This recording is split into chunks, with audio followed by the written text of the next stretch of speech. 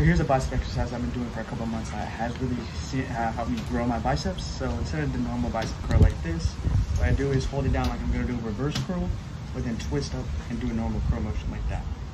So instead of going like this, you come up and then you twist up like that.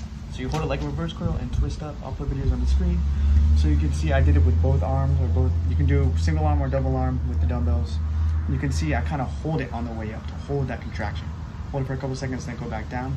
And the reason this is really, really good is because when you go like this, yeah, you get a little bit of a contraction there, right? But see, if I turn, see how much more of a contraction is? See that contraction? And then see this contraction. So it contracts more, it works that bicep more. So I like holding it right here for a little bit and then going back down to get a nice contraction. It's helped me see growth. Try it and let me know what you guys think.